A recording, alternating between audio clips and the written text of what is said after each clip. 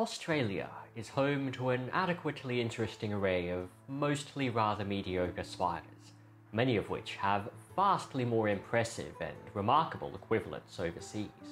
But overhyped as they are, I still hold a soft spot for this country's eight-legged ensemble, and have devoted a sizable portion of my channel's content to sharing our Aussie spiders with the world, free from the ill-informed hysteria that so often accompanies them.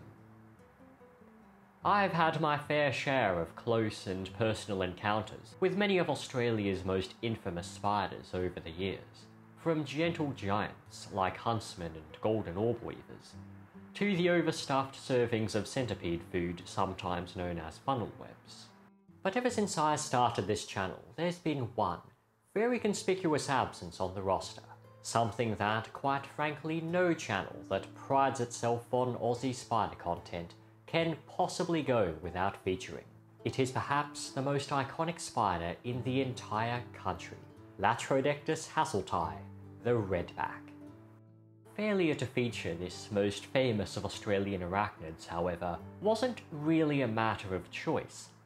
In the entire time I've lived in this country, I had only encountered redbacks twice. The lack of Latrodectus was pointed out by several commenters on my recent tier list of Australian spiders, and I of course responded with the truthful, albeit unsatisfactory excuse of never having a chance to film one. Well, it just so happens that, mere days after uploading the regrettably redback-free spider tier list, I unexpectedly stumbled upon my third Latrodectus hasselti.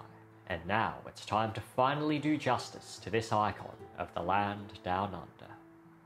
Though the Redback has done a great job eluding me, it's safe to say that many, if not most Aussies, wouldn't have anywhere near as hard of a time finding one. For Latrodectus hasselti is not only an extremely widespread species with a distribution spanning pretty much the entire continent, in certain parts of its range it can be very abundant. But the Redback wasn't always so ubiquitous across Australia. In fact, it was once suspected that the spider may have even originated elsewhere. At the time of the species' formal description in 1870, its range seemed to be concentrated around seaports, and the animal's apparent preference for man-made habitats paralleled the tendencies of known introduced species. But promising as these leads were, evidence for the contrary later emerged, among them an earlier, informal description of the species from the Adelaide Hills, as well as established names in Aboriginal languages, both of which jointly suggest that Latrodectus hasselti was indeed an Australian native, and not an accidental stowaway brought hither by colonists. Even so, it seems that the redback's current, widespread distribution was not always the case, and the species is thought to have originally been confined to southwestern Australia, with its subsequent spread across the continent aided in no small part by its incredible versatility, and, perhaps above all, its ability to flourish amidst human habitation.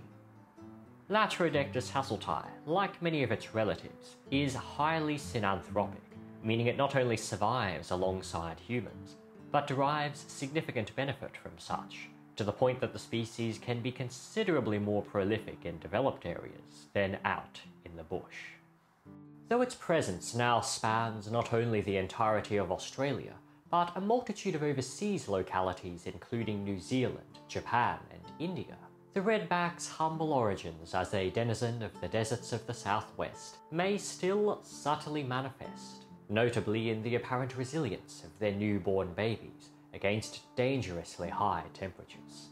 Unlike the black-bodied adult females, juvenile Latrodectus hasselti are mostly white, and as I'm sure we all learned in primary school science, black absorbs heat while white reflects it.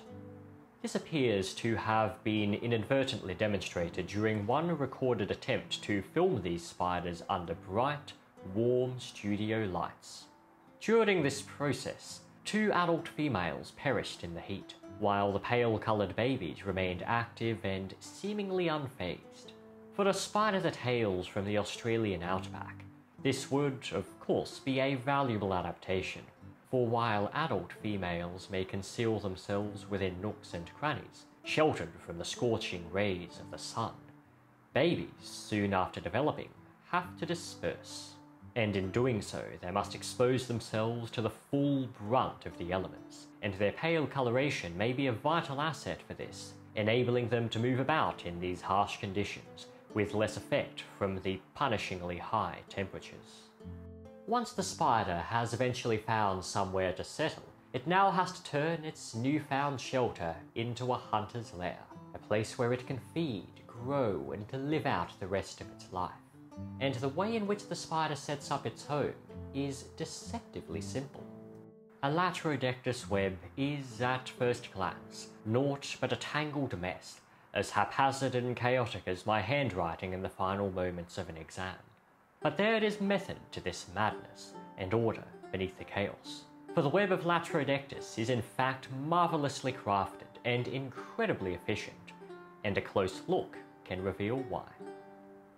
When it comes to spider webs, one is probably most likely to envision the quintessential orb web, a marvel of intricacy and delicate beauty, as it shimmers in the light of the morning sun, stretching and swaying at the mercy of a cool, gentle breeze. These webs, built to ensnare flying insects, are largely two-dimensional. Latrodectus, however, takes an entirely different approach. Its web is not only broad, but deep, and it's tailored to ensnare prey not fluttering through the sky above, but crawling on the ground beneath it. The spider resides at the top, protected on all sides by a dense tangle of silk. Beneath the spider's living quarters are a series of individual filaments extending vertically downwards, stretched tightly between the spider's place of residence and the ground. It is these sticky threads that serve as the redback's principal means to entrap prey. Small prey items, like ants, can be captured by these strands without any direct action from the spider itself. Their anchorage to the ground is rather weak, and a struggling prey item can easily dislodge them, causing the stretched filament to contract, hoisting the unfortunate victim off the ground where it remains, suspended helplessly in midair, completely at the mercy of the resident spider. But redbacks often ensnare larger, heavier prey items too. Isopods are commonly caught in their webs, and they have even been known to entrap small vertebrates like lizards and snakes. Such animals are obviously far too heavy to be lifted off the ground by a single contracting thread, so to capture these, the spider has to get involved itself, using its rear legs to fling silk over the target, until it's sufficiently restrained for the spider to safely approach close enough to deliver a killing bite. Latrodectus may seem virtually unassailable in their webs, but a few creatures are nevertheless capable of preying on them. Among the most surprising, perhaps, are the falsids. These spindly, long-legged spiders are remarkably proficient hunters, and the very features that make them seem so vanishingly delicate are in fact key to their success. Their incredibly long legs allow them to wrap their opponents in silk, while holding their tiny body off at a safe distance, rendering them capable of subduing potentially dangerous adversaries like redbacks with little risk of retribution.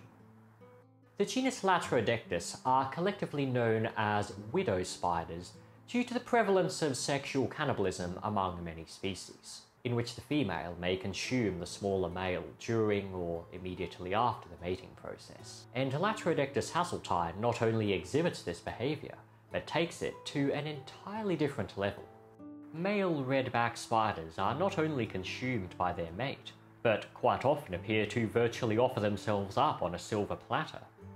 During copulation, the male somersaults so that his abdomen comes to rest in contact with the female's mouthparts, thus inciting her feeding response.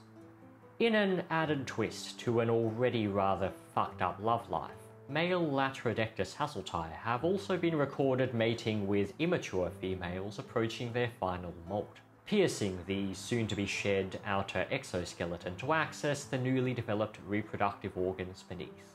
and unlike attempts to mate with adult females, copulation with penultimate females rarely ends in cannibalism, allowing males to mate with multiple partners.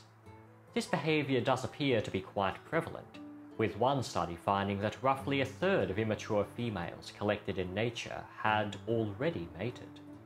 In other words, a redback's dating options seem to be split between cannibalism and underage hookups. Can't say I'm particularly envious of the male spider's two choices, but they've doubtless served the species well, so who am I to judge? And on that excessively weird note, it's time to wrap things up. If you understandably wanted me to touch on the redback's medical significance, well, sorry to disappoint, but I figured that's a topic that's best left for its own specially devoted video somewhere further down the line. Plus, there is no shortage of content on YouTube about how venomous Latrodectus are, so I decided to centre this video around the other 99% of a redback's life. If you're interested in seeing the spider tier list that I referenced earlier in the video, then you can check that out here. And if you enjoy my content, you are of course welcome to subscribe. Thank you all for watching, and I shall see you again next time.